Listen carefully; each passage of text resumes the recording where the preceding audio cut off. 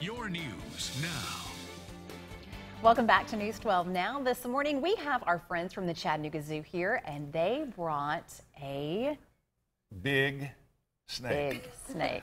Now, yes. I'm taking one for the team here because Kay is terrified of snakes. I'm getting better, Chip. I really am. I'm trying to get better. They're beautiful, beautiful creatures. Chip is terrified of snakes. So, Chip does much better handling snakes than I do. And Perry is great at it. Good morning. Thank you. who do we have? This is Magic. This is Magic. Magic is a carpet python. They're from the continent Australia. They can actually be found all over the continent in multiple habitats. With his beautiful markings, he would be found in a forest or rainforest habitat with all this green so that he could camouflage. You can see his blue tongue. He's coming out to smell you. They have the really cool organ called a Jacobson's organ that actually lets them catch their scent. So we have our nose, they have their Jacobson's organs. Little air particles get on their tongue and they take them back. As a matter of routine, what does he eat other than anything he wants? But seriously, what's his ideal diet? At the zoo, we give him a perfectly sized rat,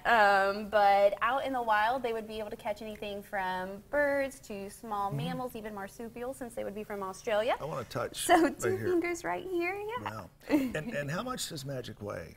Magic weighs about, I'd say 12 to 15 pounds, but he feels like a lot more than that. I'm sure. Because he's just dense muscle. All snakes are really, really dense muscle. They're pretty much a tube of muscles to be able to get around. So. And Perry, he is one of the ambassador animals. It's so funny because, yes, Chip has told you that I get scared of snakes sometimes, but Me too. my son loves coming to the Chattanooga Zoo and seeing all of these ambassador animals, and they have no fear.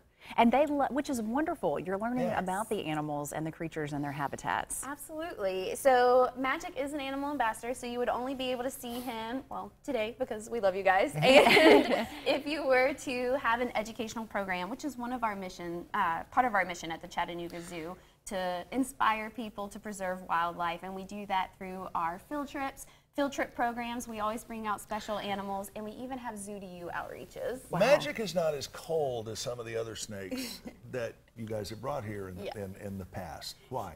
Well, they do get their temperature from the room, so I would say it is a little warm in here today, plus his whole body's kind of wrapped around my backside, so he's feeling some of my heat. Now, I asked you that before we came on the air for this segment, that he is wrapped all around your hips. Why? Is that a security, safety thing for him or for you? It's mostly for me at this point, just because he is 6 feet and I'm only like 5'2" and Right, 3/4. right, So absolutely. for me to be able to know where all parts of his body are and make sure Absolutely. he's in a comfortable setting in this So- sitting position where I'm normally standing with him. So Magic is taller than you are. He is, yeah. Wow, amazing.